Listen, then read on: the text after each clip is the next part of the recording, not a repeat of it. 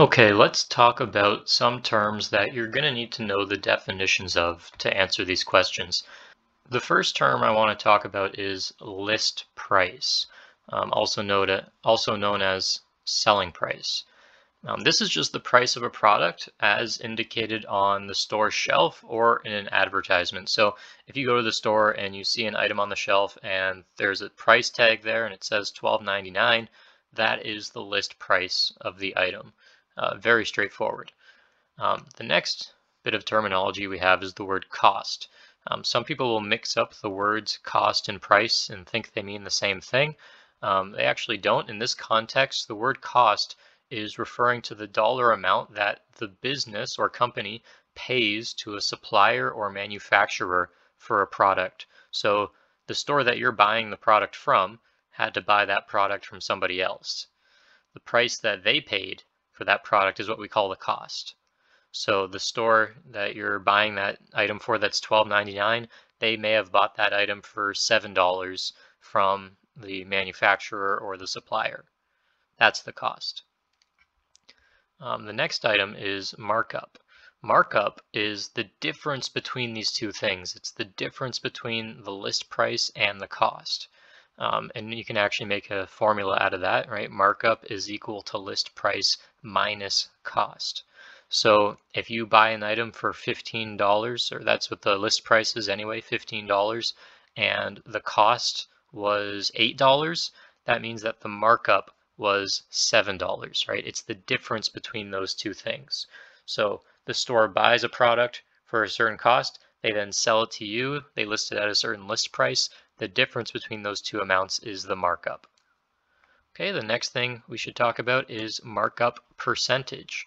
The markup percentage is the markup, but it's expressed as a percent of the cost. So rather than saying the markup is $5 or $10 or $50 or whatever, we say that the markup percentage is 10%, 20%, whatever it is. And so to figure that out, all you have to do is list price minus cost, which is your markup, right? So this is equal to the markup. You take that markup, you divide it by the cost, right? And that will give you your percent, right? Well, you multiply by 100 and then you get your percent. If you don't multiply it by 100, you'll get that decimal value instead. But that's all you have to do. You divide the markup by the cost times 100. That's your markup percentage. Now we also have something that's called a markdown. A markdown is a permanent reduction in price due to an inability to be sold. So if a product is listed for $15 and they're not, no one's really buying them, they can't sell it, then they might say, okay, we're going to reduce the price permanently to maybe half of that. So again, if you're selling something for $15 and no one's buying it, maybe you list it for $10 or $8 or $9, something like that. That's what we would call a markdown. And that reflects a lower market value. So it's often permanent, long-term, and it's a reevaluation of what a product is actually worth. With all that being said, we can put together a few different equations. For list price. So we said before that markup was equal to the list price minus cost. If you rearrange that, you can get list price is equal to cost plus markup. Just using your basic algebraic skills, you should be able to come up with that equation. It's the same equation, just rearranged. So if you ever want to know what the list price is, just say, oh, we know the cost, we know the markup amount, add them together, and that's the list price. You also have this other equation for if instead of being given the markup amount, you're given the markup percent. So if you're ever given the markup percent, all you have to do is say 1 plus the markup percent, multiply that by the cost, and you will get your list price. So if an item is marked up, we'll say 50%, you have to write that in here as 0.5. So 1 plus 0.5 or 1.5, and you multiply that by the cost and it gives you the list price. The next thing we'll look at is discount. Some people get discount and markdown kind of mixed up. They are similar, so they both refer to a decrease in the price. However, markdown, as we said, is permanent and it's due to different market factors, whereas a discount or a sales discount, or you might just know it as a sale, is often temporary. And it's a temporary reduction in the price due to either a promotional reason or maybe it's a holiday or something like that. So sometimes you'll see a store's having like a 40% off sale for a particular week or a particular month or something. That is often a discount for some promotional reason. It doesn't actually change the valuation, and that word valuation refers to what the actual value of the item is, right? They're not admitting that, oh, this item actually isn't worth this much, it's actually worth less. They're saying that we're just going to offer it at a lower price temporarily to try to drive sales. That's different from a markdown, which when they change the value, or sorry, when they change the price, that reflects that the value of the item should actually be lower. So they're admitting it's not actually worth as much. We need to lower it in order to sell more. So those two things are rather different. So pay attention to that. We also have tax. Most of you probably know what tax refers to already. It's an additional cost that you might pay on a product, and that additional cost goes to the government. Provincial government, federal government. In Canada, we have the harmonized sales tax, also called HST. In Ontario, it's 13%. In every other province, it's 15%, but in Ontario, it's just 13%. So if you buy a product off the shelf, whatever the price is, you have to pay an additional 13%, and again, that goes to the government. We then have the net price. The net price is the final amount that the consumer will pay for an item. So if you go into a store and you see on the shelf an item's listed for $12.99, well, first you would deduct any sort of discounts that are going on. So if there's a sale or something like 40% off, you take that off. If there is one, if there's not, then you don't worry about it. And then you might have to pay, well, you'll likely have to pay taxes on it, the 13% HST. And if there's any fees, we haven't talked about fees specifically because it's not that common, but occasionally there might be a fee for an item that you buy. I know there are certain fees associated with items that have like a carbon footprint, or if you're buying something online, there might be a fee associated with it. So those are some situations where that might come up. But for the most part, you'll be looking at the list price and you'll be adding the taxes to it. If there's a discount, you subtract the discounts. If there's a fee, you have to add the fee as well. So it all depends on the situation. Now let's take a look at some examples. First example here, the cost of a product was $156.79. The list price is $349.99. What is the markup? So again, when we say the cost, that's how much the store that you're buying it from had to pay the supplier for this item.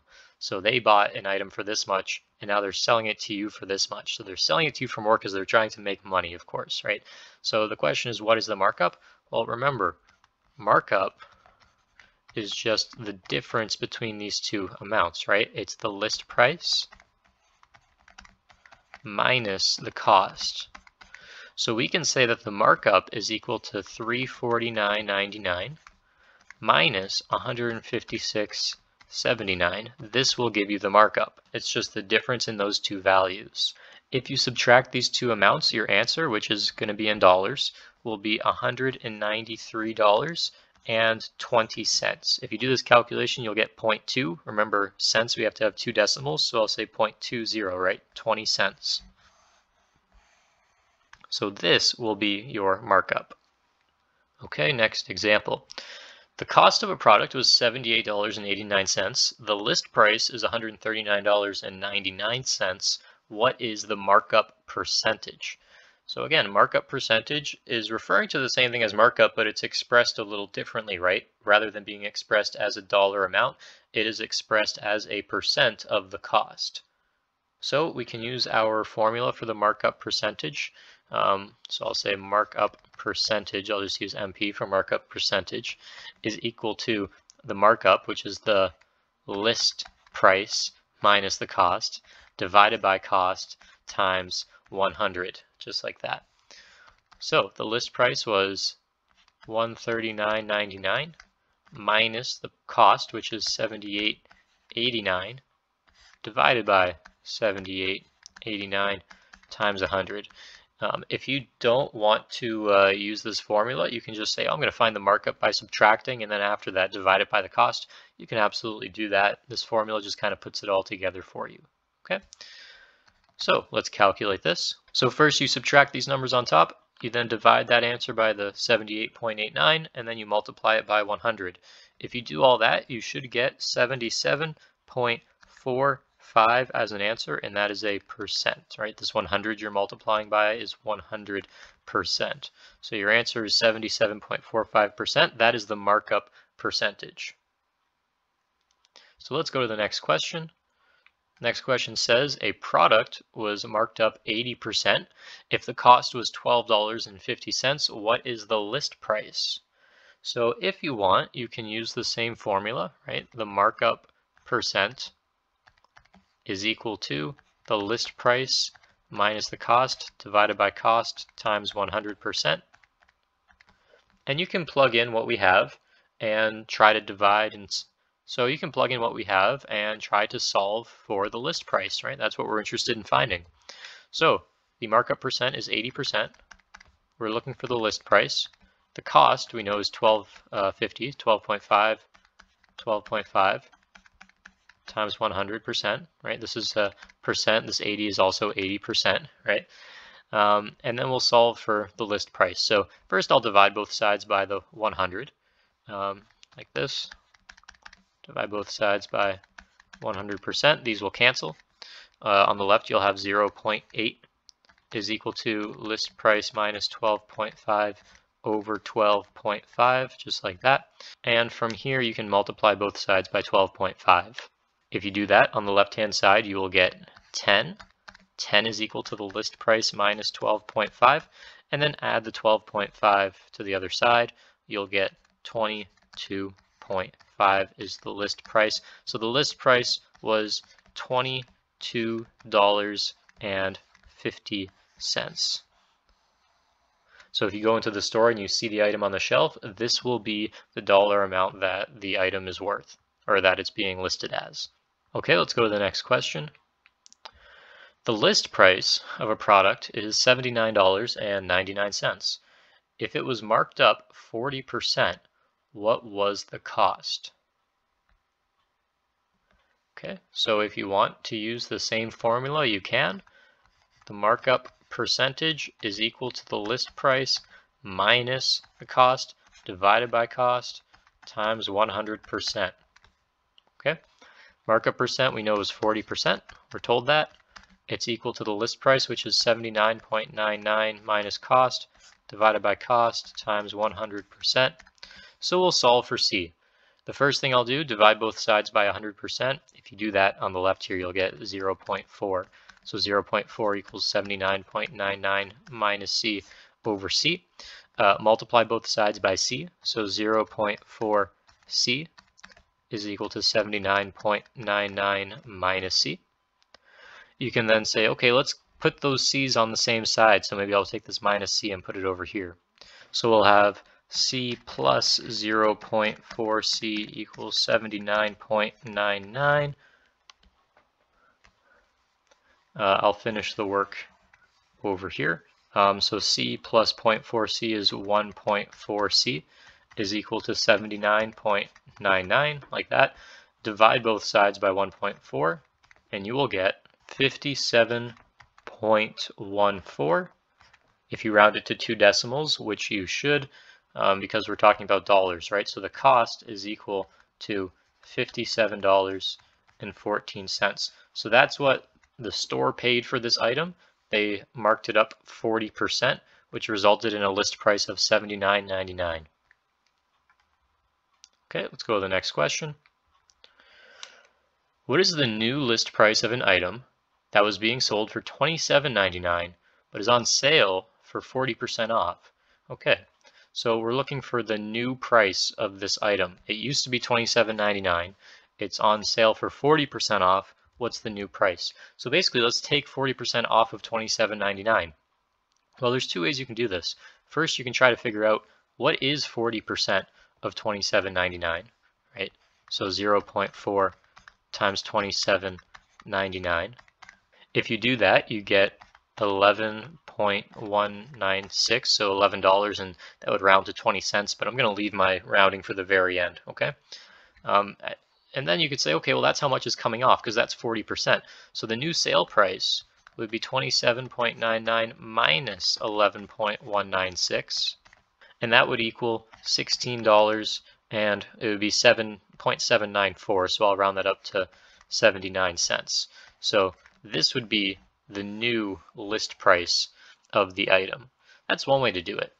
The other way to do it would be to say, okay, it's 40% off, so that means we have 60% remaining, right? Because 40 and 60 make up 100. So you could say 0.6 multiplied by 27.99, and that should give you the same answer, $16.79. So however you choose to do this, these methods are both perfectly okay.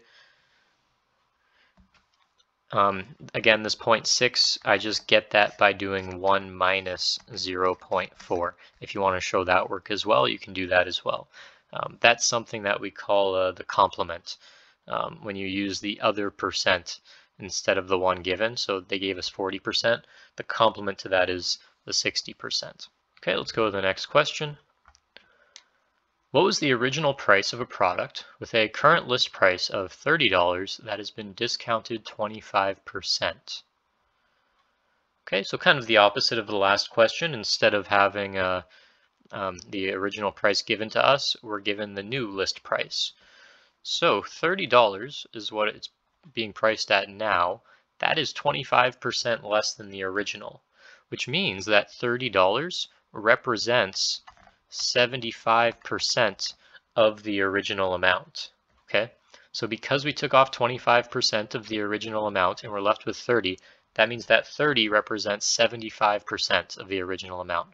I know that because 100% minus 25% is 75%. So you can use that to your advantage. You can say $30 divided by 75%. Now, what would be the point of doing this? Well, if I have $30 and I divide it into 75 parts, what I'm figuring out is how much money is 1%. And the reason you might want to do that is because then if you multiply that answer by 100, you would figure out how much the original amount was. So you can do 30 divided by 75 times 100 to find the original price. If you do that, you're going to get 40 for an answer, $40. Now let's think about if that answer makes sense. If you want to decrease 40 by 25%, that means you would multiply it by 0.75.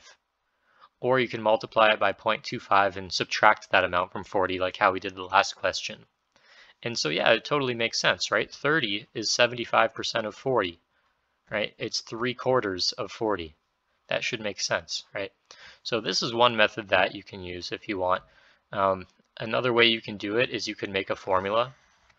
You could say the original amount, we'll call it X, is being discounted 25%, so multiply by 1 minus 0.25, and that is equal to 30. And then you can solve for X. So this first off is 0.75, like that. And then you can divide both sides by 0.75.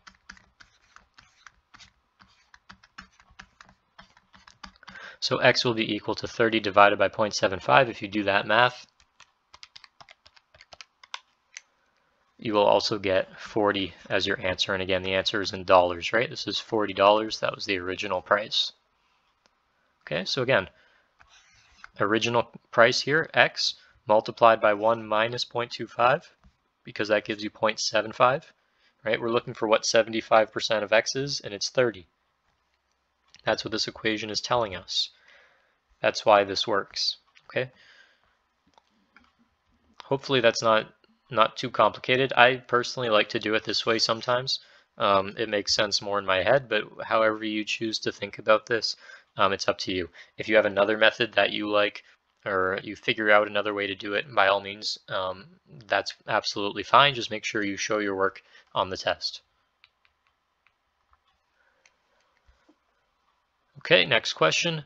What is the net price of a product listed for $12.99, but you have a coupon for 10% off. Again, we have to remember what net price is, right?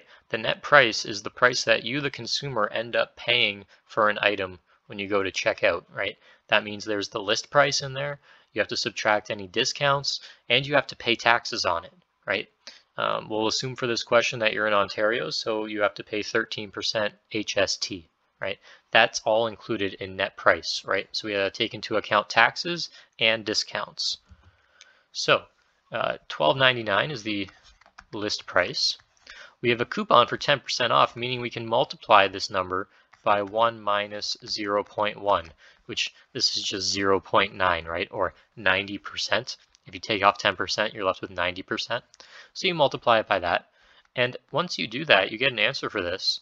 You then remember, oh, I got to add 13% to that. So you can also multiply it by 1 plus 0.13. In other words, we have $12.99 multiplied by 90%, because we're taking off 10%, multiplied by 1.13. That makes the number a little bigger because we have taxes to pay here, 13%. So you can calculate all of this, and you get $13.21. So you save 10% because of the coupon, but you still have to pay the 13% on this amount because of taxes. Now, if you didn't have that coupon, it would have been even more expensive, right? Because you'd be taxing the original amount. You wouldn't have this 0.9 in the equation, and you'd end up with a bigger number, right? A larger final net price. But we have both of those things, so we have to take them both into account. Okay, let's go to the next question. What was the list price of an item if you paid $98.12 for it and there was a 5% discount? So the $98.12, that's what you paid, so that is the net price. Okay, so remember, the net price is equal to the list price minus any discounts you might have, right, plus taxes. Okay, so the net price we have is $98.12.